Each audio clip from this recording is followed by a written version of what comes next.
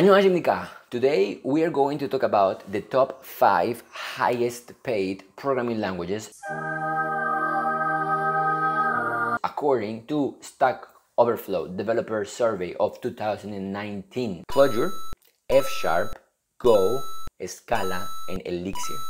If you are like me, you maybe have never ever heard of any of these programming languages, and that is okay because they are very weird. These programming languages are very good at something called functional programming and parallelism or concurrency. Functional programming is just a different way of thinking about your code.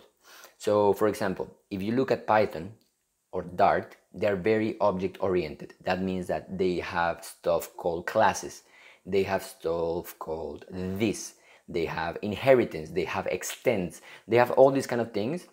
That is object oriented. Everything is an object and it has some rules and whatever. The same thing will be with functional programming. They have functions, they have pure functions, they have impure functions, they have stuff like state, they have stuff like immutable and mutable state. There are just different ways of organizing your code. The second thing is concurrency or parallelism. So for example, in the case of Go, the creator has said that they just wanted to build a programming language, that takes advantage of a multi-core processing to be able to do stuff at the same time faster than ever before. That is concurrency and parallelism, kind of.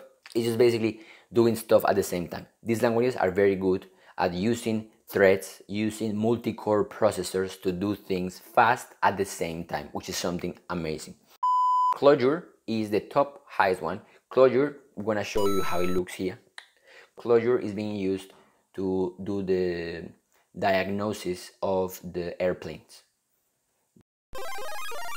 Diagnosis tool to diagnose how everything on the plane is working. So they made a program that they plug in the airplane, and that program diagnoses the airplane, and then it says, okay, this airplane can fly. That's basically what Clojure is doing, which is unbelievable. Can you imagine that? Imagine if that program had an error. That would be insane. The second one is Fsharp. Fsharp was created by Microsoft, and also was created with a very good portability to the .NET ecosystem. That .NET is like a Microsoft framework for doing stuff. So Fsharp is like the faster functional way of doing things, and you can talk to .NET.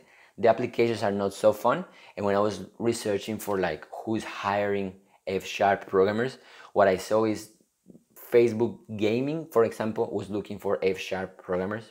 The other one is Go, and Go is very popular nowadays because Go is very sexy, very easy to learn, is not ugly at all, and is super freaking fast. So for example, many of the companies that were running in Node.js are moving to Go.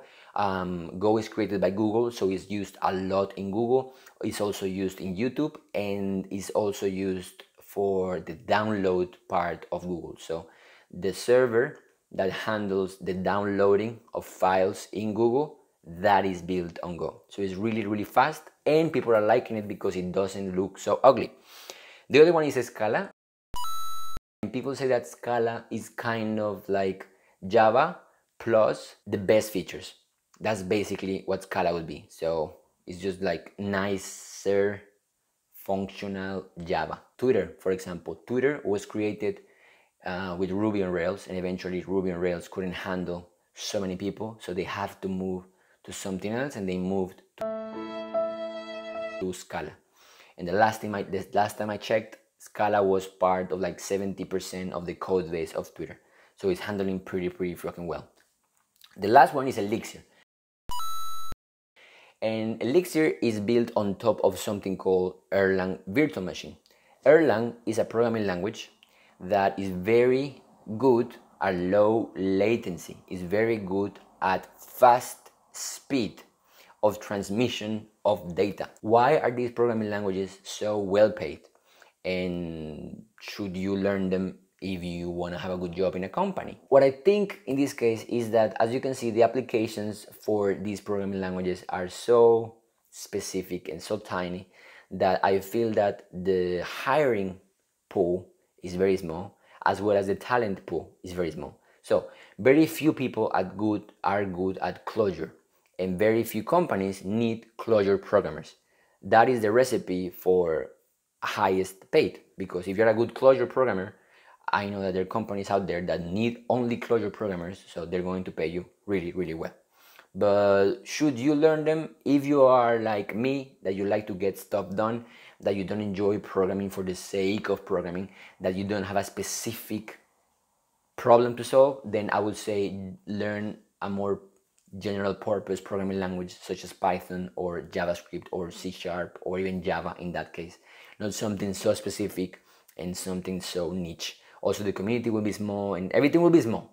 They're not bad programming languages at all, but it's not something that beginners should look up to, like, oh my god, one day I want to be a Clojure programmer, because that's not a good idea.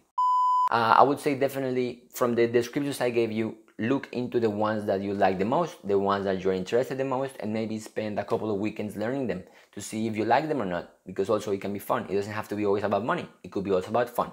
Thank you for watching. Let me know what you think of this video. Let me know with a like, let me know with a comment, subscribe, share to your friends. Be happy, eat kimchi, samgyeopsal, bibimbap, everything. Love you. Bye-bye.